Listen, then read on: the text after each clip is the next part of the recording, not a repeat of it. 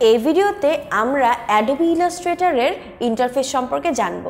Adobe Illustrator খেয়াল করো অনেকটাই কিন্তু অ্যাডোবি ফটোশপের মতন ইন্টারফেস থাকে এবং এখানে দেখো আমার ফাইল উপরে মেনু বার আছে file menu, edit menu, object menu. এখানে অবজেক্ট মেনুটা কিন্তু আমার ফটোশপে ছিল না, কিন্তু এইখানে আছে, ইলাস্ট্রেটরে আছে। টাইপ মেনু আছে, এটাও কিন্তু আমার ফটোশপ ছিল না। সিলেক্ট মেনু আছে, ইফেক্ট মেনু আছে, ভিউ উইন্ডো, এই মেনুগুলো আমার আছে। এইখানে ডান সাইডে যদি আমরা দেখি তাহলে দেখব যে অ্যাডোবি যে ইলাস্ট্রেটর আছে সেই ইলাস্ট্রেটরে প্রপার্টিসের একটা প্যানেল আছে, যে আমার ডকুমেন্টটা কত পিক্সেল, আর্টবোর্ডটার সাইজ কত, তারপরে গাইড টাইড, রুলার, গ্রিড, এই সব জিনিস প্রপার্টিসে দেওয়া থাকে। লেয়ারের একটা অপশন আছে, লেয়ারের প্যানেলটা আমরা ফটোশপে পেয়েছিলাম, আর লাইব্রেরিজ একটা অপশন আলাদা করে থাকে। আর আমরা যে জিনিসটা দিয়ে কাজ করব সেটা হচ্ছে টুল বক্স। এই টুল বক্সটাও আমাদের এখানে আছে।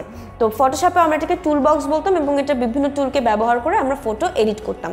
তো টুল বক্সে আমার ফার্স্ট টুল হচ্ছে সিলেকশন টুল, তারপর ডাইরেক্ট সিলেকশন টুল, এরকম আরও অনেক টুল বক্সের নিচে আছে।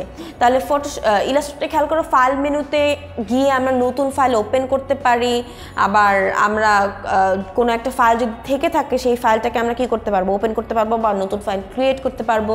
এডিট মেনুতে গিয়ে আমরা বিভিন্নভাবে এডিট করতে পারবো। কোনো একটা কাজ আমি করলাম বা কোনো একটা অ্যাকশন আমার হলো, সেটাকে আমি আনডু করতে চাই, সেটাও আমি করতে পারবো। কাট, কপি, পেস্টের অপশন এখানে আছে। তারপরে অবজেক্টটা কিভাবে ট্রান্সফর্ম করব, গ্রুপিং, লকিং, সেই জিনিসগুলোও এই জায়গায় আছে। টাইপ টুলের কাজও এখানে আছে, সিলেক্ট টুলের কাজও আছে। হয়তো তুমি কোনো একটা টুল নিয়ে কাজ করছো, তো টুলের কাজটা শেষ, তো সেটাকে তুমি ডিসিলেক্ট করতে চাইলে সিলেক্টে গিয়ে ডিসিলেক্ট দিতে পারো, তাহলে সেটা ডিসিলেক্টেড হয়ে যাবে। তাহলে এই ভিডিওতে আমরা অ্যাডোবি ইলাস্ট্রেটরের ইন্টারফেসের সাথে পরিচিত হলাম। আর এখানে খেয়াল করো এই যে পেজটা আছে, এই পেজটাকে বলা হয় আমার আর্টবোর্ড, অর্থাৎ বা ক্যানভাস বলা যায়, যে ক্যানভাসের উপর আমি কাজ করবো। তাহলে এখানে আমার মেনু বার আছে, টুল বক্স আছে, প্রপার্টিজ, লেয়ার্স প্যানেল আছে, ক্যানভাস আছে, যে ক্যানভাসটা আমি কাজ করছি, আর এই আর্টবোর্ডটা আছে। তাহলে এই ভিডিওতে আমরা অ্যাডোবি ইলাস্ট্রেটরের ইন্টারফেস সম্পর্কে পরিচিত হলাম।